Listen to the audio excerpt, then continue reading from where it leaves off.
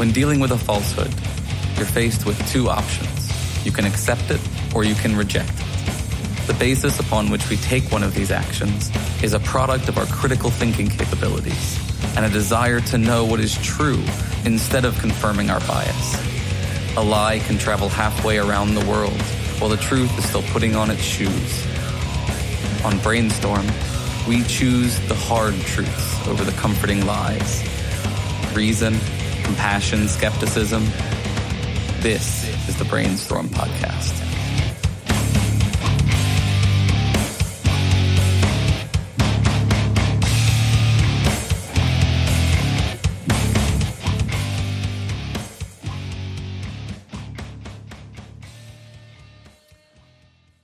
To those listening live or to our patrons, welcome back. For those listening weekly, welcome to the Shift to Reason Radio, the Brainstorm production, where we take current events and important skeptical topics and try to analyze them critically.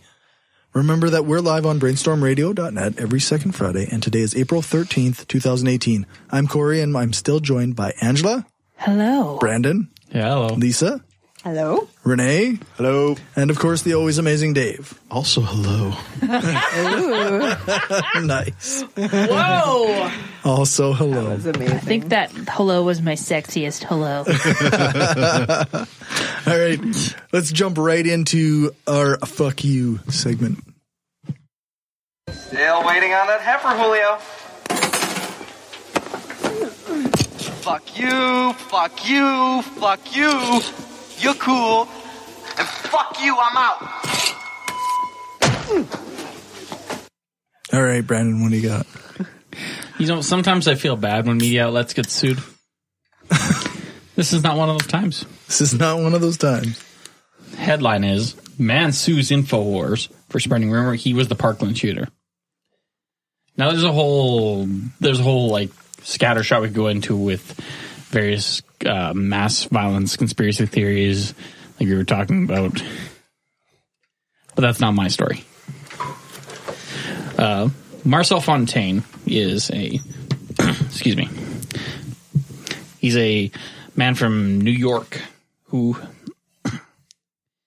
he has pictures online just like all of us do. The pictures he has online happen to be of him in various garb.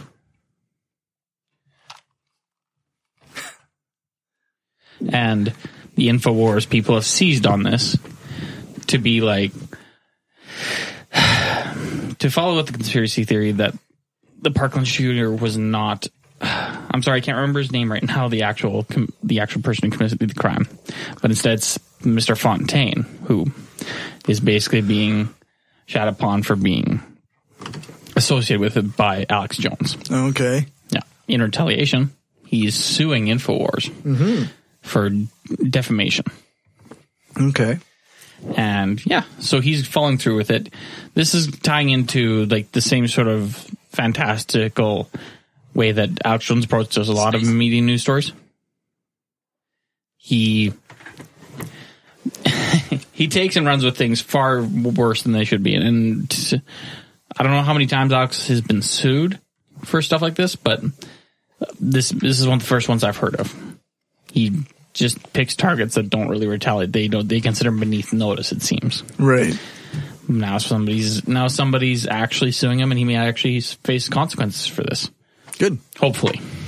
There was something a little while back where he was, what was it? He was attacking some company. It said that their food did a thing. Chicani or something like right. that. It was a yogurt company. Right, yeah, that's right. Was it Chobani? Yes, that's the proper name. Yeah. And they sent him a cease and desist, and he backed the fuck off pretty quick. But yeah, I can't remember what the conspiracy theory, but it was something along the lines of because he was started by an immigrant, and then he's bringing in all these immigrants, and right. Standard Alex Jones bullshit. Yeah. Mm-hmm. I rewatched the montage of somebody had turned his rants into an indie rock song. Oh, nice. I watched that again, and it made me happy. I almost want to start doing an audio segment where we like go through the odd That would be Alex fun. Alex Jones video or whatever. Yeah. The forever, I don't want them turning the frogs gay. That's right. There's another great compilation of him just screaming. Yeah. That one's great too. And then apologizing for it. Sorry. I ate chili this morning. That was an excuse. I'm serious. Summary being Alex Jones is spineless if you actually get your hands on him, sort of thing. So where is this lawsuit in the process? Is it just started? It's just started. Okay. He's unfortunately, the thing is that Alex Jones and InfoWars have pretty shitty sourcing to begin with. One of the photos associated with this is actually off of I want to say Pokemon image board. Okay. Yeah. It's like some 4chan thing. Yeah. Jeez. Yeah. So totally reliable. Oh yeah, of course. I mean, they totally fact check that stuff. Mm-hmm. Some of it's been edited, and one of the shirts in question, I wanted to make light of this. It's essentially a meme shirt. It's the 4 famous founders of communism drinking and having fun, i.e., Communist Party. And this, of course, makes him a communist. Because, of course, it does. Right. Because that must make him a communist. Yeah, a shirt makes you a thing. I don't know. I swear to God, conservatives being anti-communist makes me want to wear all the communist shirts. Kinda, yeah. It's like, come on, fight me. Yeah, like I want a special note is, I know this from a different case. Alex Jones has been personally sued for family issues, and he has testified in court that he is an actor. Right? Yeah. That he is essentially playing a character on fictional radio. I just heard an interview on Polite Conversations with Ina with his ex-wife. Mm-hmm. And she said that he absolutely is not acting, and that was a big fat lie. Really? He is a fucking lunatic who believes all the things that he says. That must have been an interesting conversation. It was a very interesting I'm not sure which is worse. Although, to be fair, somebody's ex-wife is not exactly usually the most... Not the least biased source. Not the least biased source, but possibly a reliable source. You know what I mean? For what somebody truly thinks. Yeah. However, difficult to... There might be a little bit of bias there. You know who we should interview on this show? Cory's ex-wife. Is Cory going to be there that night? Yep. I don't think she'd actually come on. I don't think she'd agree to that. I think if one ex gets interviewed, then everybody else's has to. Yeah. Oh, that is not nice to you guys. Dig some out of my closet. Everybody's ex gets interviewed on the show. You get an ex, and you get an ex. Everybody gets an ex.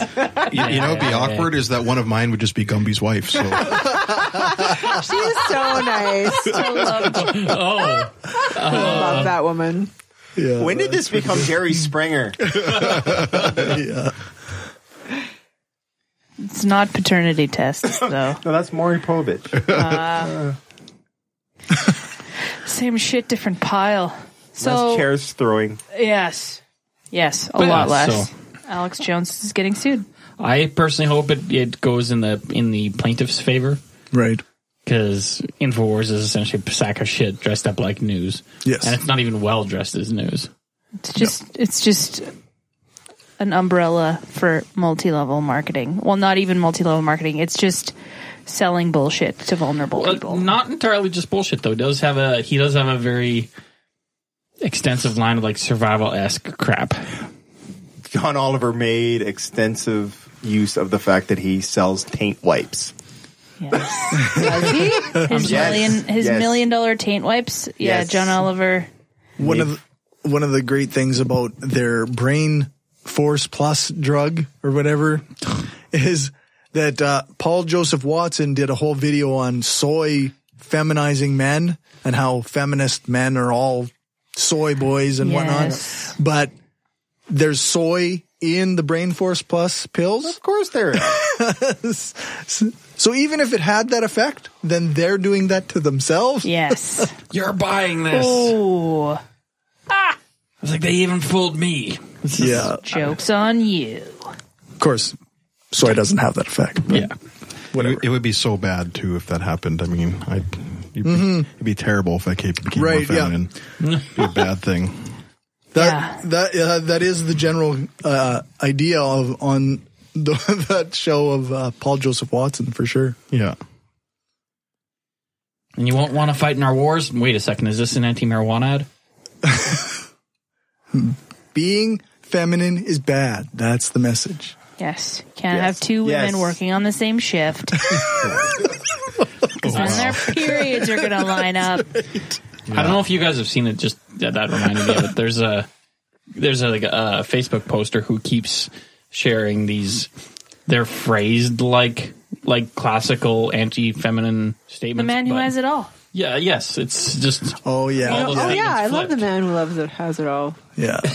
He's amazing. You know, he actually manages to balance working, taking care of his kids, doing the dishes, and keeping that healthy glow all at the same time. Oh, he's a breeder. A Facebook page. He's a breeder.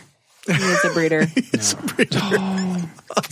Okay. Tough guy. So you don't have a problem with his cum like you did the other. Who are you talking to? Was there something earlier about? Yes. Yes. I think we've talked about cum and pulp. We did. I don't remember which one. Probably. How do we reverse that narrative? There's far too much. There's far too much talk about expulsions. We're getting Lisa confused. Yeah, I'm confused. Reference 1, 2, 3, which or one? 4. He's frigid and he always has a headache. Yeah. And so. Yeah, and he doesn't mind if you like, of course he knows that male lady refers to like a male or female, person delivering mail. He just, male lady that. encompasses everyone. That's right. Yeah, that's right. It's genius. It's like the most. It's fucking genius. Kind of the opposite of Alex Jones. Yes. For sure. Totally. Yeah. It's probably the biggest compliment you could give any Facebook page ever. Yes. Yeah. I've seen them just as I'm scrolling by. Sometimes it's like I go and I think, wait a second, was that one of those? Start back up. It's fun. I think I've heard that before in the different version. It's like that. I officially like too many pages and have too many Facebook friends. How many do you have right now? Facebook friends? Yeah. 1,150. Wow. Dear God, you're almost becoming Taylor Swift. Very close. You need close. more. You need more. Not even close. Most of the successful people I know have at least 4,000. So yeah, that's right. Most of the big names in skeptical circles are maxed out. Exactly. Right. So They have 5,000. That's got to be your goal. That's got to be the goal. Hey, here's a quote from John, age 36, who's a busy dad. My wife is actually really good. She even irons her own tops. She does the dishes once in a while, too. Hey, all men, did you know that an hour spent cleaning the bathroom burns 71 calories? Be thinner, stay inside, be quiet, and don't forget to smile. It goes on. It's such good shit, man. It's not, okay, so last one. It's not right that my husband should do all the cleaning, so I pay for a cleaning gentleman to do it for him. That's right. Cleaning gentleman. Cleaning gentleman. Until you reverse the gender, you don't realize how absurd so many assumptions in our culture. Yeah, for sure. Totally. There's however that kilt-based cleaning service around town. I'm for that. I wasn't sure until I saw a lot of the signs that it wasn't just a joke in my neighborhood. It's a thing. Yeah. But they wear stuff underneath. She checked. Angela knows. Okay. Confirmed. I have it on good authority that they've got at least boxer briefs underneath there. Good authority? They mentioned it on their Facebook page. That was where all the downvotes to their Facebook page went. Yeah. What? This is bullshit. No true Scotsman. Actually, that's not true. In tradition is that if there's a queen on the throne, you wear something underneath. Huh. It's a decency if the thing. Queen is on the throne. Yep. If it was king, the idea would be commando. Isn't that sexist? Yes. Scotland. Treat women the same as men. Damn it. So, whatever gets it unclothed Scott underneath the kilt. Yeah. All right. Let's move on to Renee's story before we keep going. We could devolve further. Yeah, I'm not sure how, this is not You don't want to? This is not going to be a good story, devolving. Well, it's kind of connected to that. Is that this guy is worse than Alex Jones? If you believe it or not, I don't. I don't. Tell me how. Okay. Tell me more. There's apparently a guy who goes by the name of Side Thorn, which is probably the thorn in the side. How witty. And the conspiracy granny. And apparently in this video from Vice, what they did, it's a 6-minute video where they went to the Sutherland church shooting, or the site of the Sutherland church shooting. I want to say Southland. Is it Southland or Sutherland? Oh. Anyway, the shooting, the mass shooting down in Florida. Texas. Texas? Yeah. Okay. Where basically the guy went in, just lit up the place, and everyone from 4-year-olds to grandmothers were taken out. It was at a church? It was at a church. Yes, that's right. And apparently one of the kids that died was actually the pastor's 14-year-old daughter. And anyway, this guy, who doesn't believe any of these mass shootings are real, he thinks they're all false flags, and it's all a conspiracy, none of it happened. He claims that he has a $100,000 reward if anyone can prove any of these mass shootings actually happened. He give him a death certificate, a birth certificate, whatever. It's all, if you can prove it, he'll give him $100,000. It's all bullshit. But he actually went to the church and confronted the pastor, and it was like all filmed for Vice. And they were quite, it started off very, they're like, oh yeah, this is bullshit. See, there's no bullet holes. It's all bullshit. There's like a sign in front of the church where everyone has signed, condolences and stuff like that. This Side Thorn went and, the truth will set you free.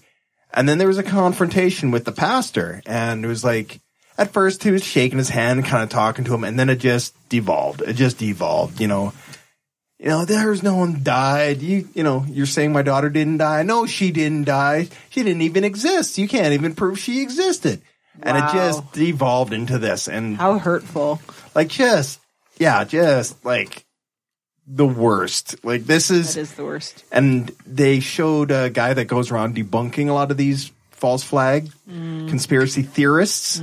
And he's saying with this stuff seemingly is escalating to the point where eventually one of these people are going to, snap.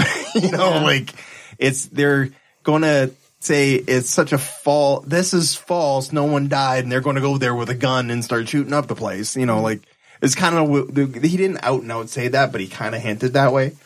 And interesting. And if you go to this guy's website, he's got a list of, these are all, Columbine didn't happen? I'd have to look at the list again, but it was basically anything in the last, say, 10, 15 years, pretty much any mass shooting since 9/11, it's all bullshit. It's all a psyop. It's all a FEMA, capstone or, UN, thing. And, a lot of collaboration there. Oh yeah, there's a lot. It's all FBI, CIA, and a military. And FEMA and a military. Oh, I can't remember the term he keeps using because I watched a couple of this guy's videos. It's where they do fake. It's for training where they use fake blood and guts to kind of desensitize your soldiers and military exercise. Military exercise, and it was all fight. It's all crisis actors, and and of course he keeps saying, "I'll give you $100,000 if you can prove it." Well, the problem is, damn well if they go, "Well, here's their fucking death certificate." Oh, you fake that. That's exactly what would happen. He's moving the goalposts constantly. He's not going to lay out what would constitute proof beforehand. And of course the guy, the pastor was just like, okay, because the way trespassing laws work apparently in Texas is he had to physically ask the guy to leave. And it seemed like he was surprised when the pastor showed up. And so he's like, okay, now you're here. Now I'm going to have to ask you to leave. And then, fuck you, Frank. You're a demon, blah, blah, blah, blah, blah. And then someone called the cops. The cops showed up and, why are you arresting us? Well, trespassing, asshole. That's like, wow. And it was just one of those things where when I was watching it, I'm just like, wow, fuck these guys. Like at one point I used to listen to like saying Alex Jones because I thought it was funny.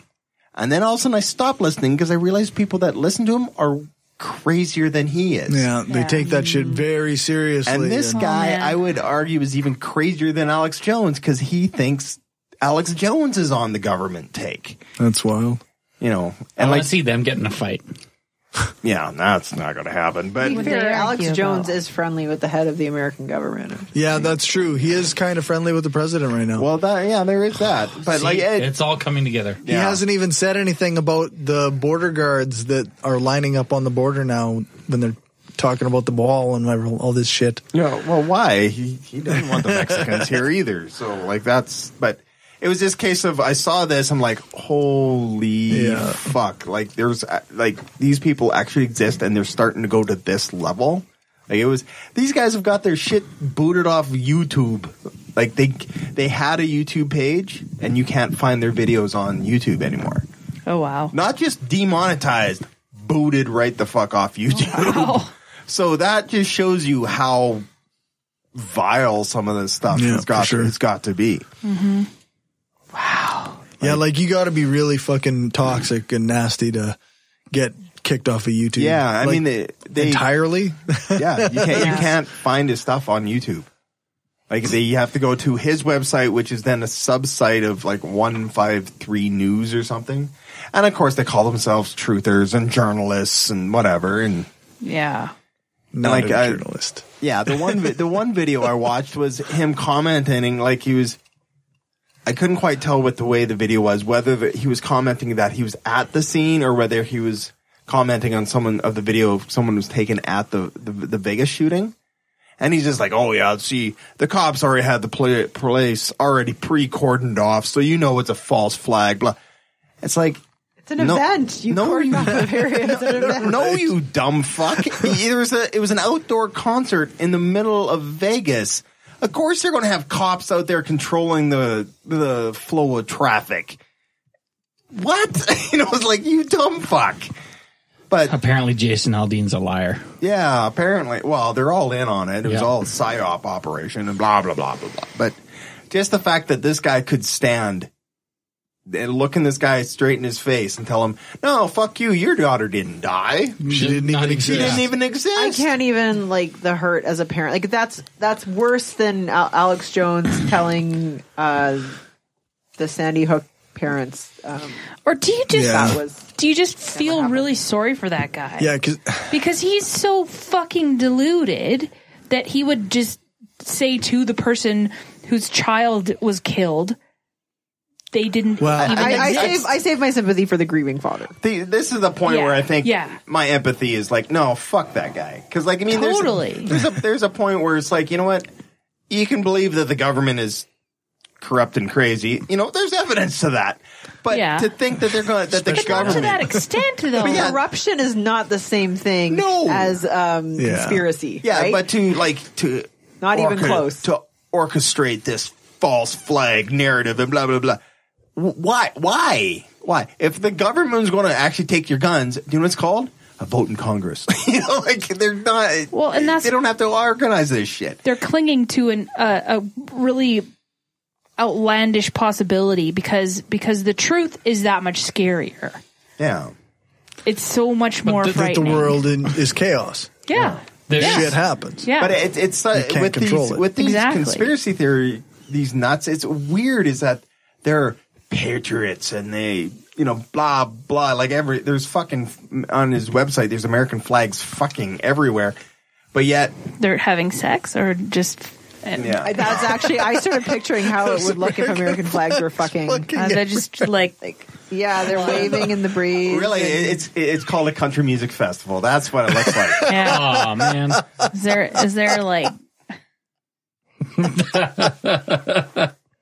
See, Oh, God. now I like country music. There's fireworks and everything. I mean, Yeah? So does Brandon. Brandon likes country Camouflage. music. Oh, yeah, Music ain't definitely. bad. It's true. We aren't the only two humans in the universe who like country music. Pretty much. Pretty much. But at any rate, this guy's an asshole. So's Conspiracy Granny. Next. All right. well summarized. That was good. Let's go into the Woo Report. I'm not a scientist, but if I can tell you your science sucks, then your science really sucks. That just makes no fucking sense. I mean, it's just bullshit. Fuck. That means you, Lisa. Is it me? Okay. That's you. I was like, oh, fuck. I was like, what happened? Did the show end? I need Corey walked out. He's fucking done. I need done. Cory to tell me when to do things. Okay. I read this story way before the podcast, and I was super prepared for it. Yes, you So- were. You read your Thank news you. story before it was cool. Yeah. So it's on Jen Gunter's blog. So we love Jen Gunter. She is a gynecologist and medical bullshit debunker. So this is an article called "The New Quote Study on Medical Abortion Reversal is Total BS. Here's Why." So there is a new study on, quote, abortion pill reversal, quote, unquote, and it is bullshit. It's a terrible study, but as it advances a forced birth agenda, we can expect forced birth politicians to salivate and cackle and use it to brew more laws that amount to experimenting on women. So I think it's, first of all, very interesting. I've never heard pro-lifers called forced birth. I like that. Yeah, that's an interesting sort of term. I like that flip of the words. I think it Yeah. illustrates Forced birth. what they want. Right. No choice. You gotta give birth. Anyways. It's better than pro-birth because forced birth is more. There's more. Well, it just Sinister. emphasizes that the choice is not the woman's. It's Exactly. you are forced to give birth. Yeah. So Jen's pissed off because there's a website called MedPage that is a real website that shows real medical articles on it. And so she doesn't know why a real medical site would report on such a low quality piece of drivel. So, MedPage made sure the quotes from the horrible people at the American Association of Pro-Life Obstetricians and Gynecologists, who make it their business to spread lies about abortion and to report women with miscarriages for suspected murder, were up front, and the quote from ACOG, whose business is to spread facts about abortion, is buried at the end.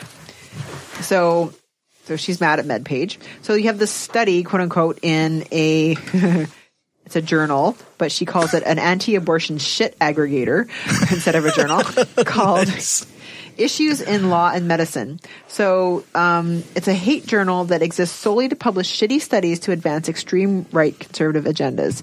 So like, she kind of gives some example articles they published in the past. I don't know. Anyway, I won't even list them off, but they basically are a not a real journal that's just looking to advance certain policy and not real scientific results. Okay. They also published the American College of Pediatricians, who apparently are also a hate group of pediatricians, with articles like abortion breast cancer link, review of evidence from Asia, et cetera, et cetera. Okay. So, the apparently Issues in Law and Medicine, this fake journal, is actually indexed in the National Library of Medicine, which makes it seem respectable. She thinks that it shouldn't be in there. But anyway, so back to this actual study. It's called, quote, a case series detailing the successful reversal of the effects of mifepristone using progesterone, and claims a 64% success rate in reversing the medical abortion regimen when given after the first part of the regimen, the oral medication mifepristone. Thank you. So just You're welcome. thank you, Self, for figuring out how to say that. Fuck y'all.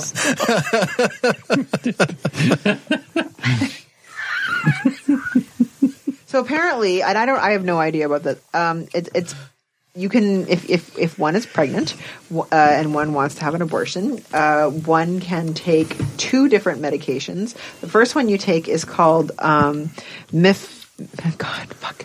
mifepristone, and then you have to take a second drug a few weeks later. So what this study basically did was to take women and women who had already taken the mifepristone, and then they decided, oh, actually, I don't want to have an abortion. They've gone to these doctors and they've given them something else, progesterone, and then that's supposed to quote possibly reverse the effects of the first medication, right? Because you need to take the second one a few weeks later. Anyways, okay. Supposedly. Yeah, they don't, of course, take the second one. Anyways, so basically, first of all, the authors used data from women from the United States and, quote, several other countries who called a, quote, informational hotline about abortion reversal. We are not told which are the countries. This is the thing she really has a problem with. The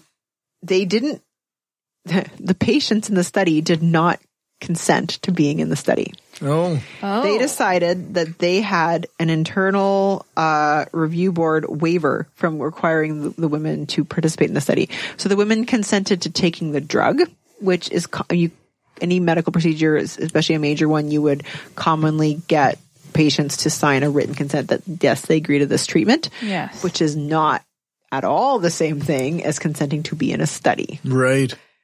So this is the thing she really has a hard time with this. Now, after hearing some kind of information, which is not detailed in the paper, but I am sure is totally facts based inside sarcasm emoji.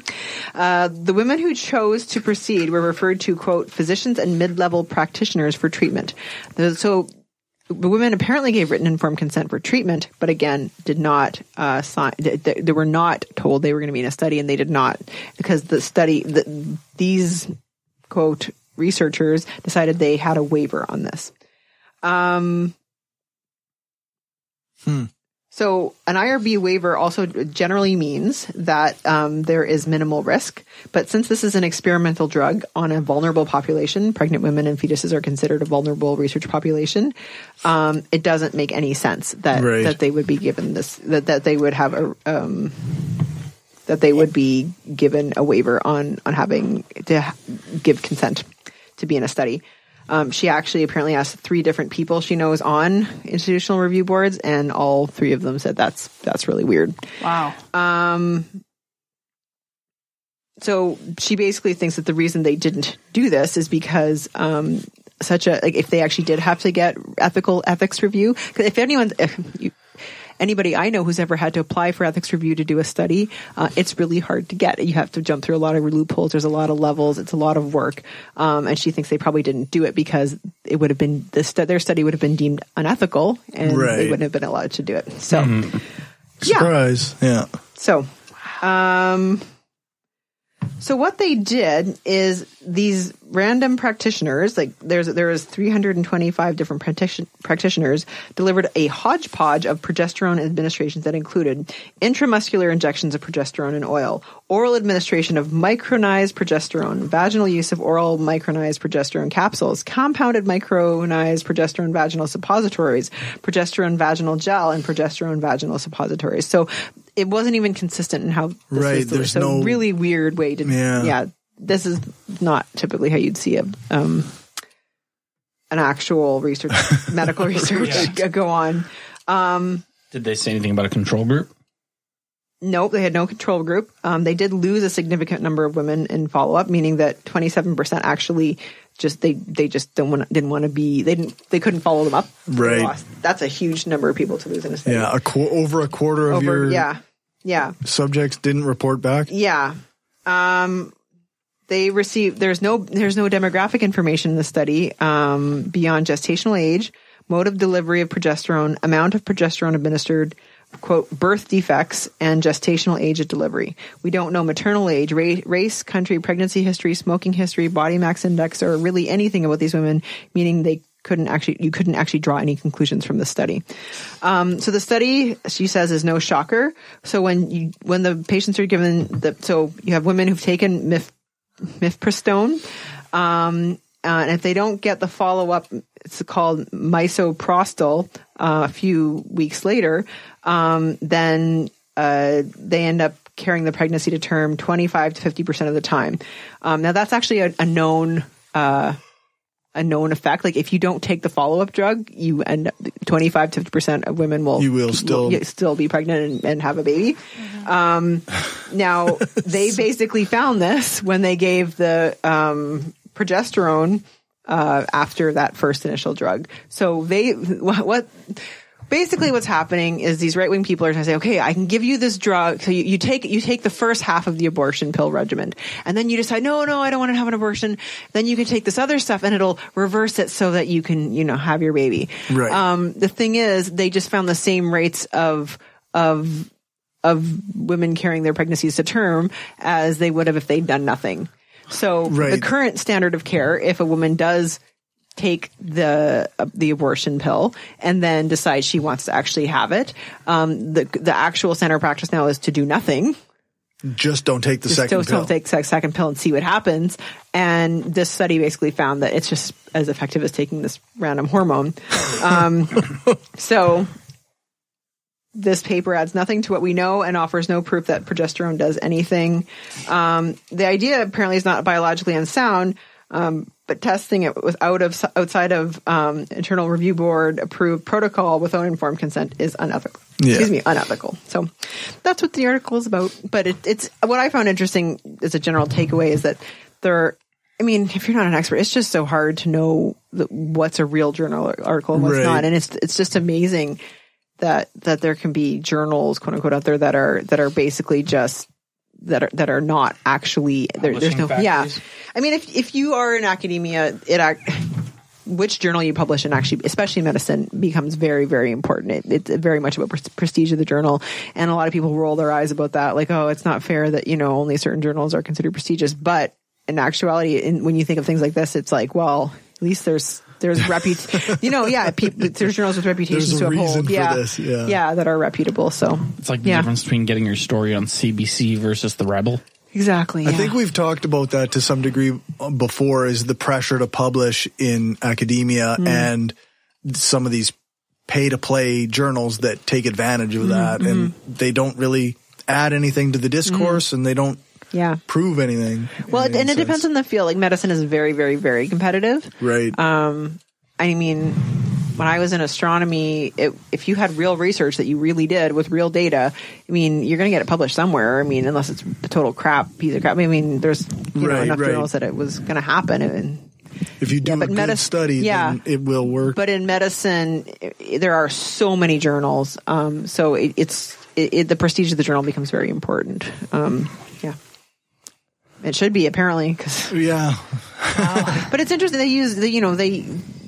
They use title, like what did they call this? What is this journal that it was published in called? Issues in Law and Medicine. That doesn't sound like, you know what I mean? Issues in Law and Medicine. This is this pseudo journal. That sounds like a blog title.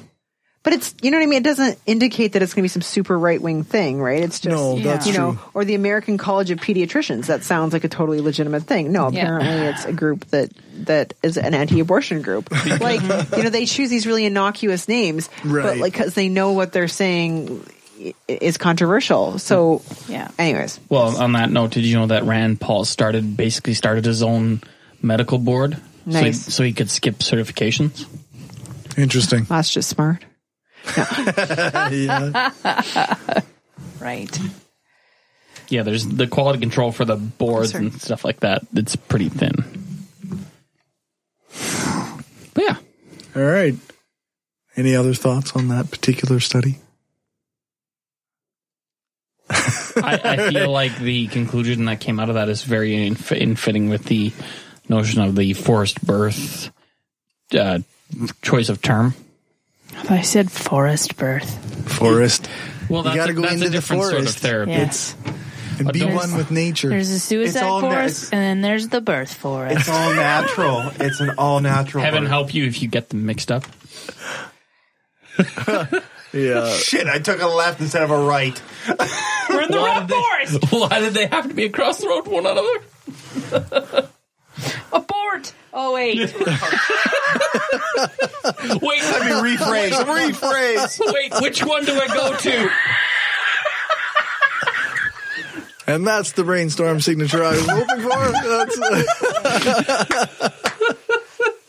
I just clapped for myself. I would clap for you too, Angela. Self high five. Yes. On that note, we'll move on to Angela's story. Did you give me your story? You did. No, you have your own story. I have my own story. Rene has a different version This of is the notes. This is an old one. I did on my tablet. I didn't update the Yours right should be from the groundup.org? Yeah. Okay. The title of the article is How a Journalist Took an Ethical Stand and Risked Her Job. Natasha Bolognese refused to edit a bogus article and was essentially taken to... This happened in South Africa. And one of their most notorious quackery promoting publications is closing down after 18 years. And that's good news. One brave journalist by the name of Natasha Bolognese she stood up for evidence-based science, which ultimately led to the end of this publication. So Deline Totten, who is the owner, publisher, and editor of Natural Medicine, she's sad because it's her publication is shutting down. But the reason that they're shutting down is because Natasha Bolognese, who is a journalism graduate, she was a copy editor. Okay. And it's a really important job, and you're not just tasked with correcting grammar and such, but you're also that's pretty important. It's really important. It's really important because a comma misplaced can totally screw up the thrust of an article, if you will. I love my parents, Superman and Wonder Woman. I love my parents, Superman and Wonder Woman. There you go. Exhibit A. Exhibit A. Right. Yeah. So Deline Totten she's a special lady, and she's been promoting and marketing and selling a product called Wavex or Wavex. It's all capitals, WAVEX. And it's a small plastic chip, which its manufacturers and peddlers claim that you attach it to your cell phone and other mobile devices to reduce harmful radiation. All right. With probably no connecting links or anything. It's just to stick it on the phone. Well, it says that it's for mobile devices. It's a composite chip of 7 superposed layers outside of plastic, inside 5 layers with silver ink printed circuits, which, if they are exposed to the electromagnetic waves, weaken the passing harmful radiation and balance it with the magnetic field of your body, according to the marketing material. Right. Your body doesn't have a magnetic field. It's total horseshit. It doesn't? Actually, your body, every molecule in your body, many molecules in your body. Well, I mean, like water, like hydrogen has a magnetic field. However, on average, they're all pointing in different directions, and they average out to 0. But like in an MRI, you align them all, right? And then you tweak them, and then that's how you can image things. So you do have magnetic fields in your body, but they're all... But it takes a massive machine to do the thing. Yeah. Well, it's like a really powerful magnet to align them all, but they're totally all randomly aligned normally, and you have no net magnetic field. Just saying. Right. So that technically you do have a bunch of very small magnetic fields. But the manufacturers of this product claim that it's scientifically proven. Yes, of course. When in fact it's all Fruit Loopery, according to the direct word used in this article, which I approve of. Pseudoscience masquerading as science to confuse and convince customers. All research quoted on its website reflect an absence of evidence that the product works.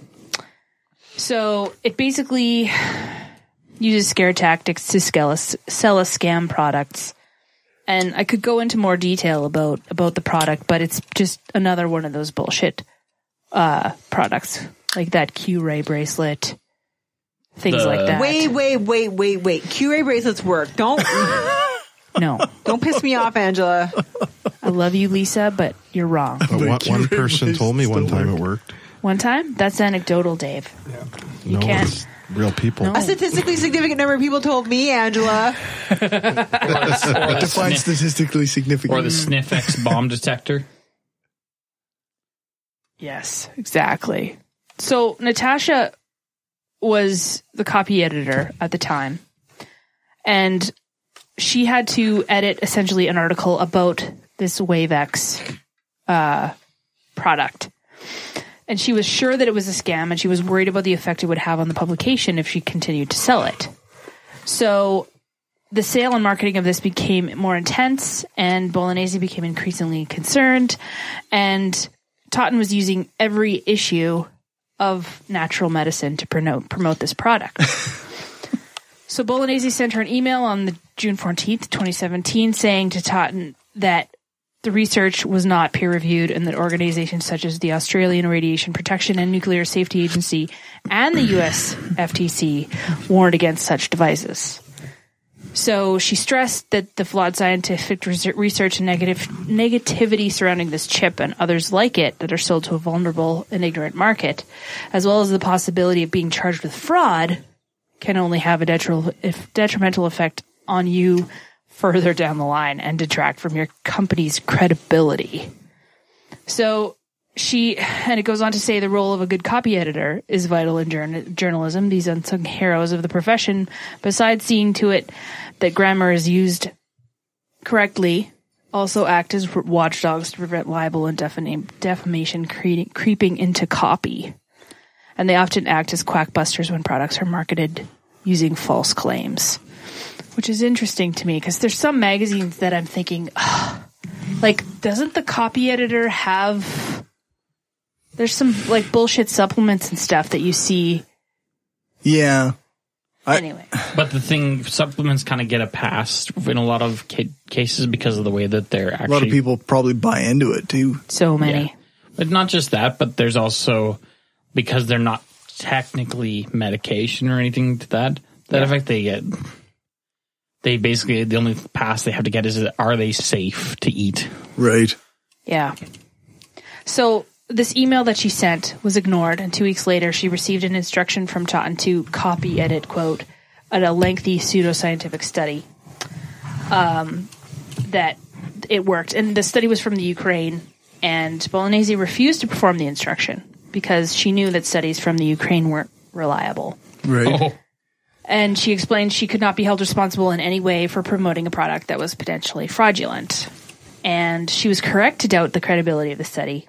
It could not be taken seriously. Most significantly, the research is done on quail embryos, and therefore study results cannot be satisfactorily related to humans, which, makes total sense. In fact, rodents are first for use for scientific medical research because they closely resemble human biological genetic. But even then, you can't just say, I have a rat study. Now we can use that on humans. Yeah, exactly. Pass. So the study also concluded that the findings allow recommending WaveX chip as a promising approach to reduce adverse effects of mobile phone radiation for human health. But don't you think that cell phone using quails would actually have benefited from this study? Should they not have yes. published that? But they weren't reading this magazine. The embryos, they might have wanted to read it, those quails. Do the embryos have the means with which to handle a cell phone? Could you put them in that scenario and measure radiation? I don't know. Well, they're I guess birds don't carry the embryos in their bodies, right. So it's I guess it wouldn't really be their mothers using a cell phone. Not necessarily. Right. They're not mammals. So needless to say, Totten was pissed and threatened Bolognese with disciplinary action if she refused to perform the instruction. Help me show my shitter health. Bullshit study. And so Bolognese said, well, bring it. And good for her. Yeah. She was not only trying to protect the public, but ironically, Totten herself. So the Press Council's ethical code clearly states the media shall not allow commercial, political, personal, or other non-professional considerations to influence or slant reporting. Conflicts of interest must be avoided.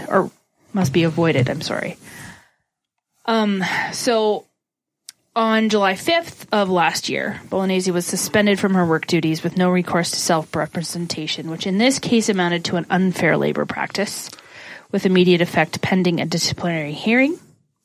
And the disciplinary hearing took place at Totten's lawyer's office. Bolognese represented herself. She had 2 expert witnesses on call, a media ethicist and an expert in science journalism from Stellenbosch University, as well as an electrical engineer, both witnesses having PhDs. They were very, very well read, obviously. The hearing was confidential, and they can't name the witnesses. So Bolognese had a very strong case. She made some very strong points. Out of a sense of duty in her role as copy editor, she had tried twice to warn Totten of the risks involved with WaveX and how important it was to give the public accurate information. Totten's instruction was not lawful nor reasonable because it requested content on the Ukraine study, non-validated research, which would involve making false and misleading representations to the public. Her third point was that the instruction was also unlawful because it involved conflict of interest. Not only did Totten sell the product herself, but an advertisement on the product would run alongside mentioning the study without mentioning that numerous other peer-reviewed scientific studies have contradicted the Yakimenko study from Ukraine. The experts made strong points, but the chair completely ignored them. Who was this person? Were they working for the law office? Like, why was it happening there? I don't know. They don't mention who presided over stuff. Sorry, where was this taking place again? South Africa. Interesting. And what's the organization? Like, is it a newspaper or a magazine? Magazine called Natural Medicine. Is it well known? Is it a reputable thing? It was pretty reputable at the time, but it kind of just went south. So in the end, Bolognese was found guilty of insubordination, despite sound evidence produced at the hearing. In the assessment, the chairman said that Ms. Bolognese was appointed as a copy editor. The fact that she has qualifications alluded to, or that she performs work other than what she was appointed for, does not absolve her from following the instructions of her employer.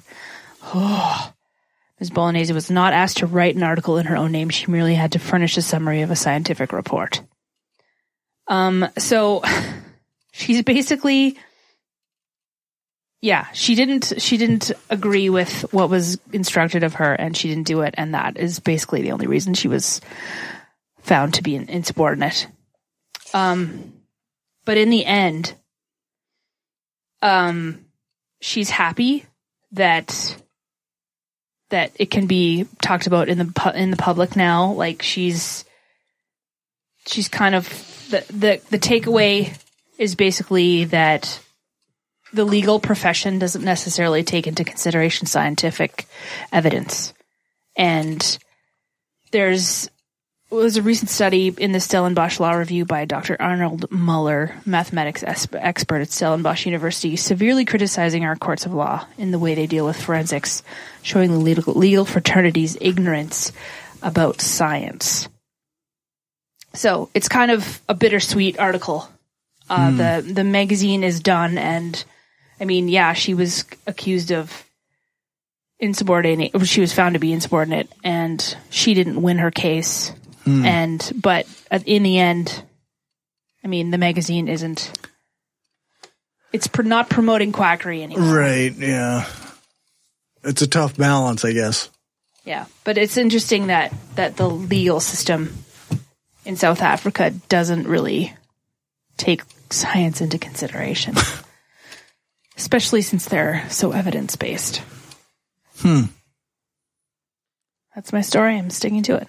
I can imagine that the legality argument is kind of the dominant force in the decision, by the sounds of it, where the whomever it was felt that it was a legal instruction, without concern for what she considered the ethical requirement.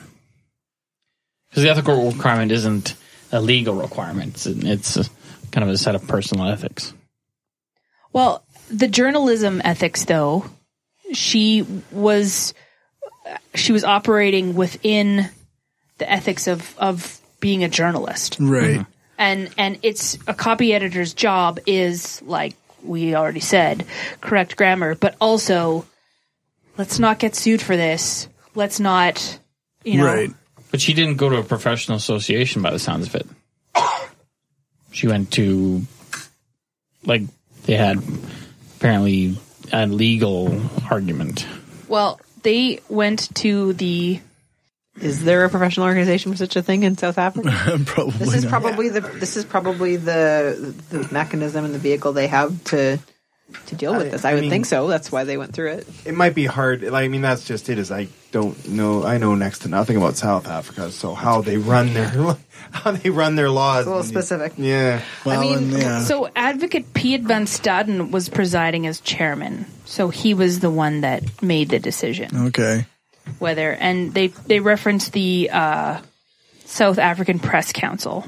Okay. And the ethical code of what the media is set out to do. Right. Okay. Doing extreme things against your employer's wishes for ethical reasons is always a hard sell, right? I mean, yeah. I'm thinking like of a more extreme case, even like somebody like Edward Snowden. Right? She did, and she did the right thing, ethically. Yeah. But whether that fits even their board ethical standards or the legal standards, of course, are going to be. You're always going to have trouble.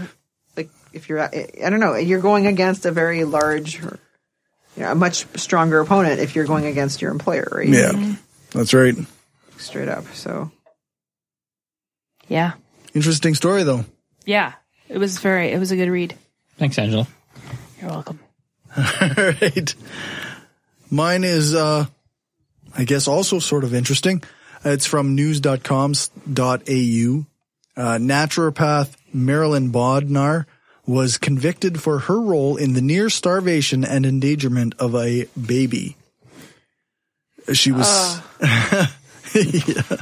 she was sentenced to 14 months, including the time she served. She will be in jail for another 7 on top of that.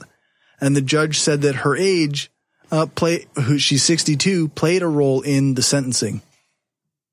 I'm not sure that I'm convinced it should have, but that's fine. Yeah, apparently a year and change is hard on an old lady. Yeah. But she was convicted of, aiding and abetting the mother who didn't provide adequate care for her child. She told the mother who was breastfeeding at the time to give up all foods that weren't raw vegetables, fruit, and seeds because this would cure the child's eczema in 2015. And the baby boy became sick and started throwing everything up, so she recommended giving him goat's milk, and which the child also threw up.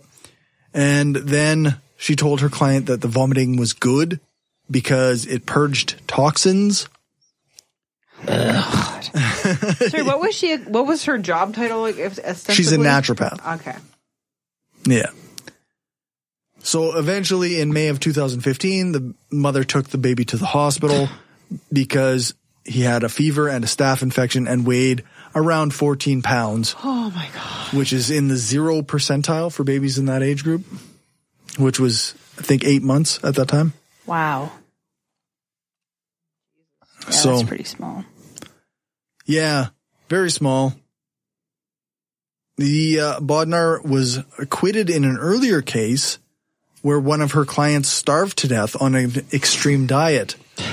But in that case, she pled guilty to aiding and abetting.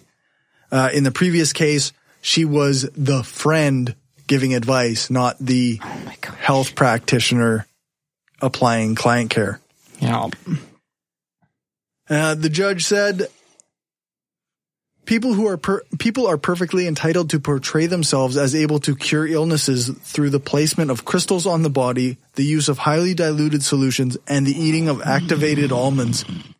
But he also said, well-intentioned but seriously misguided advice is is, as the facts of this case demonstrate, capable of causing great harm and even death to vulnerable children. So it's interesting. This is in Australia, so they have the right to do this stuff, even though they know legally that it causes this level of harm or can cause this level of harm. The judge also said that the child, who was now 3, will need to be regularly assessed in order to determine if there was any long-term effects from the starvation, like brain damage, perhaps. Or baby. Yeah. That sucks. I feel like that could fall under failing to provide the necessities of life. Yes, that is actually one of the things in this article said. It's considered failing to provide the necessities of life. Yeah, right there. Direct quote. All right. Yeah. Of course, this is all part of the whole naturopath idea. It's like, yeah, that's right. The mother was also charged and given a 14-month suspended jail sentence after pleading guilty for failing to provide for her child. Bodnar was originally charged with recklessly causing grievous bodily harm to the baby boy, but that charge was dropped, and she was then charged with aiding and abetting. Sorry, go ahead. Well, does the child still live with his mother? It did not say in the article. Mm. I would hope not. I feel like that would have something to do with the suspended sentence, that they still had to parent, and that's why they got it. Mm. I imagine if they lost custody. Do they have more than that child, too? I mean, you never know. This falls under the whole notion that it's like the naturopath idea. If it's from the earth, it's just fine. If it's the thing doing it by itself, it's fine. It's like your baby shouldn't be vomiting that much. Right. That's not cool. Don't know. It's a pretty bizarre state of affairs when your kid is vomiting so much, and then you go to your naturopath and they say give them goat's milk. I had a really bad reaction when I was an infant to goat's milk. Is that right? Yeah, and you're not supposed to introduce dairy for a while when a child is born. You're not supposed to give them milk, right? For like external a year. Until they're 12 months. Yeah. So I don't know. It's dangerous. It just reminds me of that case in Alberta where that couple didn't treat their kid who had meningitis, but they have other kids, sick. And they've had another child since that kid. That's and right. They have them. They're in their custody. Well, seems like. Go ahead. Sorry. No, I was just going to say it seems like a lot of places don't really have the adequate protection. Protections for children. Well, and also, I don't know. Maybe Dave can speak to this because he has a social work background. The goal as a social worker when you are dealing with parents that aren't being good to their kids, the goal is to try and facilitate that while the child is still living in the home. You're not just at all costs making sure the kid is okay. Like a lot of times your hands are essentially tied. Right. As a social worker, because okay, maybe it would be best if the kid lives somewhere else. But I mean, there's a big need for foster families to take kids in. But I don't know. Yeah, a lot of times the system is limited in what it can achieve, right? Yeah, exactly. Well, you have to, you have policies and ethical guidelines and all these things, and like you really have to substantiate a claim to remove children from the home. Yeah. And of course, there's limited resources as well. So it's, obviously the goal is not to take kids out of homes. Like that's right. That's not what social services sets out to do. When I worked, in government agencies, there's some times when I walk into a home and my bias in everything I see and experience is, this kid shouldn't be there. Right. But I need to substantiate that with certain claims and stuff, right? So, and maybe the things I think are, not healthy for a kid are not necessarily fitting of that criteria either. So, Right. So yeah. Yeah, it's a hard row to hoe, I guess you could say. I have to say, it doesn't seem like. It seems like if your child is vomiting, naturopathy is not the response to it. So maybe you need to seek actual medicine. I mean, I myself will never take my kid to a naturopath because they're quacks, but that's the thing, that natural medicine, they charge you tons of money because it's not covered often, but they'll spend more time and they'll listen to your complaints. Yeah. Whereas it's really tough to go to a doctor. So there's already those people that are reluctant to go to a medical clinic and wait for 3 hours to see a doctor. I don't really get it. I often, I've moved so much. I end up having to look for a new doctor every time I move. And you go on Rate MDs or whatever, and half the reviews are like, Dr. So-and-so just, they just didn't seem to be listening to whatever. Or their secretary was so rude to me. 1 out of 5, and it's like very few about the ones I take seriously are the ones Dr. So-and-so missed this condition that I had and didn't misdiagnose it, or or caught this thing that I had no idea, and sent me for testing even what, and fought for me and blah, blah, blah. But it doesn't seem like people just want to, they want a therapist. They don't want a doctor. Yeah, they want somebody who listens to what they have to say about how they feel. Right. And says, oh, well, this is what I think that is based on what you've told me. And they want to, it's a balance, but they want comfort, right? Yeah, but and to an extent that's the doctor's job, but more importantly, it's to diagnose and treat illness, right? Yeah. That's sort of what you want. You know what I'm saying? I think that there was something to be said about the idea that, the way that doctors have always been trained in the past have been to be very detached and methodical about their way of doing things. So then they go through patients quickly and they don't necessarily get to know you the way you want to get to know your doctor. And yeah, but also these people they're humans. They have to live their lives. If they get wrapped up, that's true, in every patient's shit, I work in healthcare, and sometimes you go home at the end of the day and you can't internalize everybody's problems, because if you do, you will not survive. How will you have a career in, I work in cancer care. How will I have a career in cancer care if every patient that comes through, my heart is breaking for them?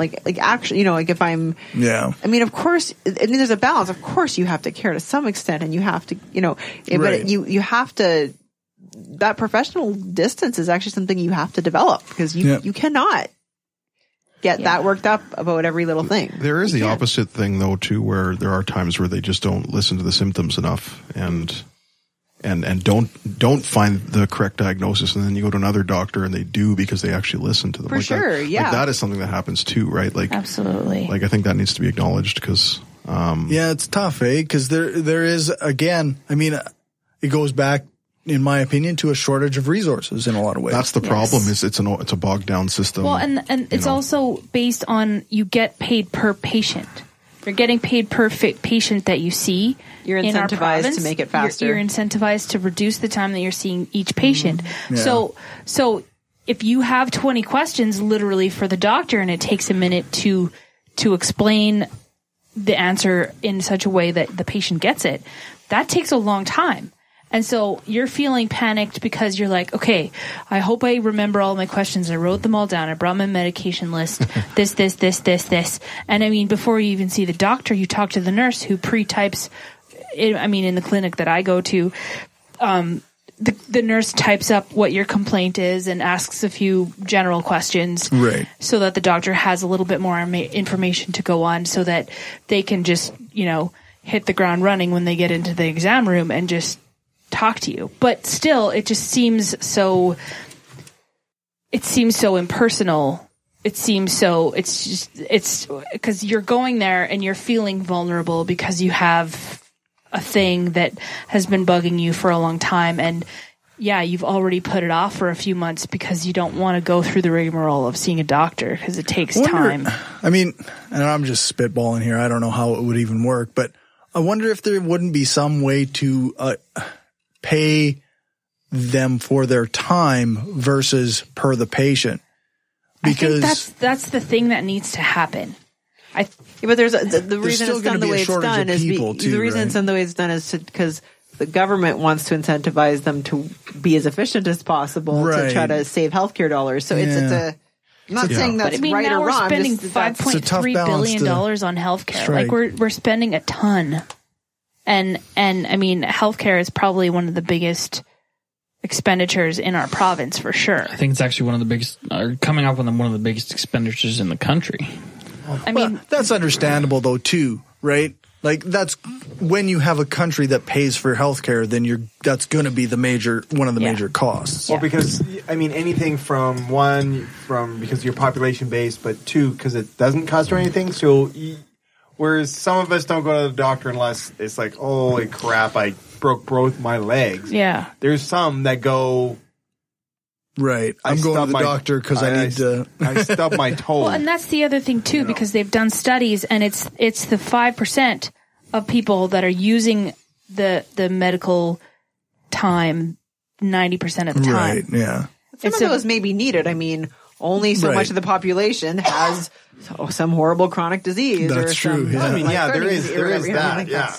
But also, and instead of having a reactive system, having a proactive system, like a preventative system of, okay, let's regular manage checkups, like the way dentists almost work, where you get a 6-month checkup on schedule, and so that if you have a cavity, it doesn't get bigger, and you don't have to get a root canal or whatever. And, But I'd say the dentist system that we have in Canada disincentivizes that, right? Because if you don't have money, you are disincentivized from going and paying that $150 or whatever to get your checkup done, right? Whereas our system, arguably compared to say the US, if you're not insured, I'm more likely to go in at an earlier stage of illness, and when hopefully things are easier to treat and will be cheaper to treat overall than if I wait till I'm absolutely dying, right? Right. Yeah. To be fair, though, we do have a more efficient system than the States. That's what I'm saying. Yeah, that's right. Yeah. I'm saying you're more likely to go in I'm still like, I hate going to the doctor, and like, I'm like, oh God, I want to go. But like, it's not like, and like, oh God, I don't go, and I don't want to pay $200 for a 20-minute visit or whatever. Right. Yeah. I actually like going to the doctor. I just don't go because I don't want to be like the guy who goes for no good reason. Yeah. Oh, I hate going. I mean, I know I need to go to the doctor for certain reasons, but it's kind of just there's so many hurdles. There's just a ton of obstacles. Yeah. But I also think that we need to bring the empathy back into the healthcare system. It's hard because those people are overworked and short-staffed. And they're taking a lot of sick days, but they're fucking stressed out. Yep. So. All right. For everything else, you can check out the show notes at thebrainstormpodcast.com and our website, brainstormblog.net. I'm slowly catching up on show notes on this. I've also been working on the website so that it's more navigation friendly. It's easy to get around on. So check that out. Thanks to our financial supporters, Zach, the Utah Outcasts, Bassett, Will, Aaron, Daryl, Destin Sucks, Lachlan. Destin doesn't suck that much. We're going to get feedback next week. Magnus, Michael, Positively Skeptical, Rob, and Stephanie. If you want to join them and help the show grow, then you can do that at patreon.com/brainstormpodcast. You can also support us by donating to our GoFundMe for the conference at gofundme.com/shift-2-reason-conference-2018. We got to work on that. Or you can go buy some stuff, t-shirts and whatnot at tpublic.com/stores/brainstorm-podcast-gear. Yes, I know. That's a million slashes and dashes. That's why you go to the show notes. You can join us every second week when we broadcast live on brainstormradio.net. Our next show is on April 27th, and our guest will be Ian Harris, skeptical comedian. Thanks to Kevin and Company. I'm sorry I didn't remember everybody's names. Nancy, Kirsten, and Christina. There we go. Thank you, all of you, for joining us. You can find more of their stuff at leftatthevalley.com. Check out the episode of that show I was on. That's a few months ago now, though. I thought they said that wasn't their best. Yeah, they didn't say. They did say that was not their best. Thanks, Dave, for intro music.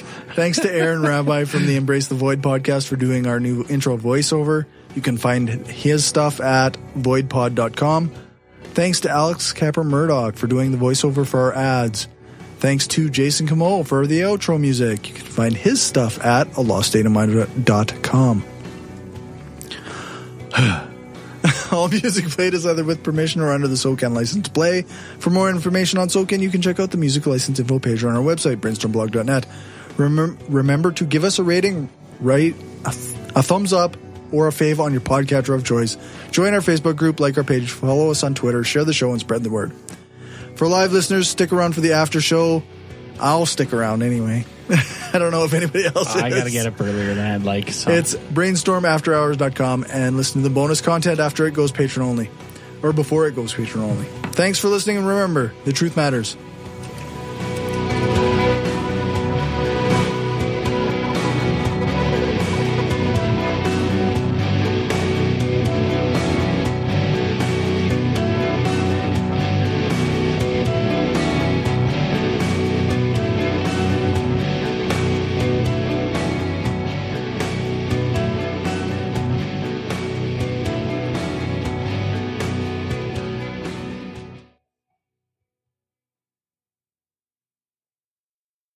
This is an opinion-based podcast. Each person on the podcast is responsible for their own opinions, and those opinions don't necessarily reflect the views of the rest of the panel. Any guests or anyone associated with the people on the podcast, such as spouses, partners, children, other family members, friends, or employers. No one person speaks for the podcast with the possible exception of Cory, and he doesn't speak for anyone else on the show. The Brainstorm podcast does not represent the views of our sponsors.